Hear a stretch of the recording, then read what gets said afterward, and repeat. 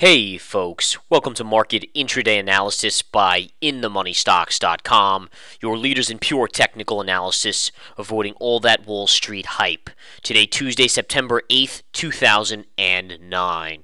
Well, I hope everyone had a wonderful Labor Day extended weekend here as we get back to the trading forum on this Tuesday midday to early afternoon. Now, a couple things we need to discuss. First of all, we're seeing this market trading slightly to the upside, ever so slightly, and we are off the highs of the day. In fact, we are making a little bit of a bearish pattern right now. We'll see if it plays out later today with a little bit of a sell-off. The one thing that bothers me right now is the volume is minuscule, and I mean that, folks. You know, we talked on Friday about how there was a strong possibility of seeing an extended kind of hangover effect on Tuesday following the Monday vacation, and that seems to be exactly what we're seeing right now. The volume right now, 75 million on the spiders, is just nothing right now, folks. And you have to be able to give the market a neutral to positive bias, and that really is where we're seeing the market today. The Dow is up 32 points, the Nasdaq up 11, and the S&P 500 up about 6.5. So that's exactly what we're seeing, this minorly positive market today. Now, the interesting thing about today, we're starting to see a little bit of an interesting factor come into play, and I'm going to show you what I'm looking at here.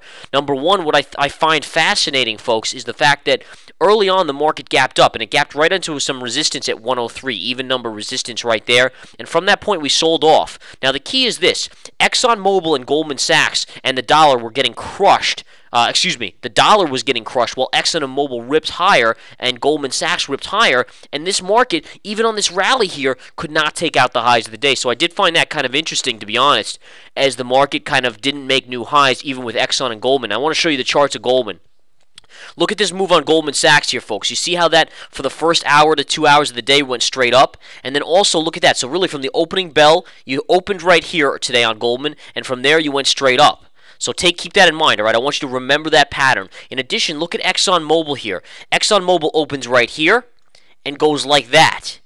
All right, so straight up for 2 hours. Now, the interesting thing about the markets are, when I go back to the SPY intraday, we actually sold early on and then rallied back on the strength in Exxon and Goldman. But the thing is, you only went back to the highs of the day at 103. You weren't able to take them out. And I think that's something we need to watch. And sure enough, guys, I just want to point this out. I just literally said, and this is just to show you the expertise that we have in the chat room on a play-by-play basis, as we're utilizing kind of the chat forum and video for all our chat members to give them play-by-play. This is exactly what we saw, a little bit of a bearish flag pattern forming, and look at this market ticking down. All right, granted the volume is streaming light, but the pattern is starting to play out here anyways, and we want to keep that focused and watch that for the rest of the day. I think that's very, very interesting to watch. But in any case, I think it's very fascinating to watch the market sell off when Exxon and Goldman are ripping higher like they are, and then even when we go back up, you only go to the highs of the day. You can't break out above 103, then you pull back to the 20 and back to this 102.50 level. So your resistances are as follows and supports. All right, I'm going to give you guys these are master levels to watch on an intraday basis. If you want the daily, the weekly, the monthly, the 60-minute charts, you got to join the Research Center. We'll give you that all in there.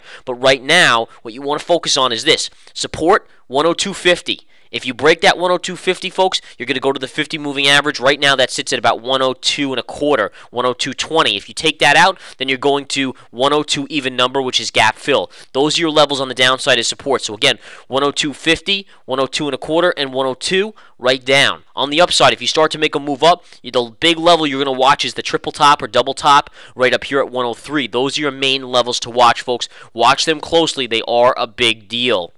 Again, watch this market. The dollar was an interesting play today. The dollar really gapping lower on the back of some major kind of global worries about the dollar, talking about from major institutions on a global basis about the dollar needing to be diversified away as a reserve currency into something else, and that struck the dollar hard today. And you saw the dollar rip lower. The market's obviously getting an initial gap up on that. But look at this. Even though the dollar's trading relatively near the lows of the day, the market at the same time on the SPY is still trading on the general kind of weak level. Now, granted, the markets are still up. As you can see, here's gap fill down here, but look at us come in here towards this 102.50, and this is support, folks. Just called that out. You were there to witness it all. Bear flag pattern. What happens? We move right down and fall down. Where do we go? Right to support here at 102.50. That's where we are. And again, that's just showing you exactly what we're able to call based on our techniques, our talents, our expertise, based on being chief market strategist for years and traders for years. I've been a day trader for literally 10, 20 years at this point. Monster monstrous amounts, folks. So continue to watch that.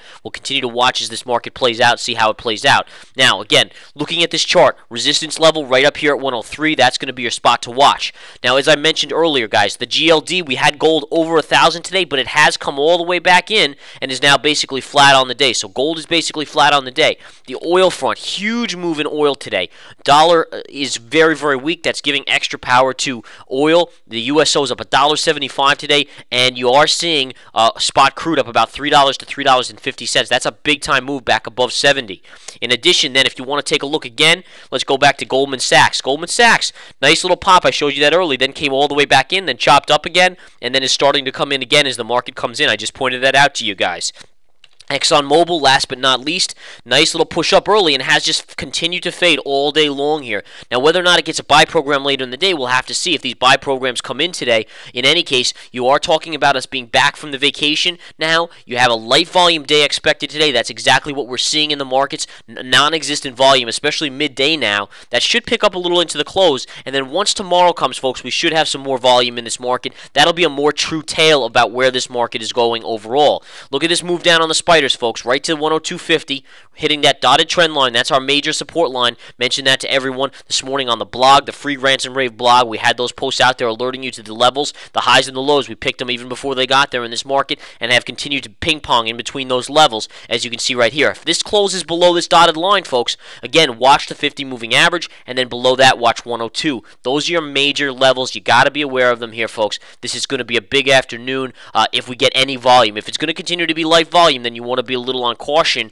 as opposed to, being ready to see the market come in a little bit here. Now, again, nice pullback. That's a perfect bear flag pattern in spirit of bear flag. Watch this. Down move right here, 2 red candles, then inside bars, inside that down move, inside bars, right along the 20, hugging the 20, and then a collapse down here, and that's exactly what you look for in this pattern recognition phase. All right, remember, we focus on price, pattern, and time. If you can utilize those, you don't need stochastics, you don't need RSI, you don't need MACD. That doesn't matter. I'm telling you right now, I've done this for years and years based off the factors that I've had, more profitable than 99% of the traders out there or longer-term and swing trade investors out there by far, folks. Unbelievable stuff. Come join the Research Center. Come join the chat room. We hope to see you soon, and we'll talk to you tomorrow. Take care.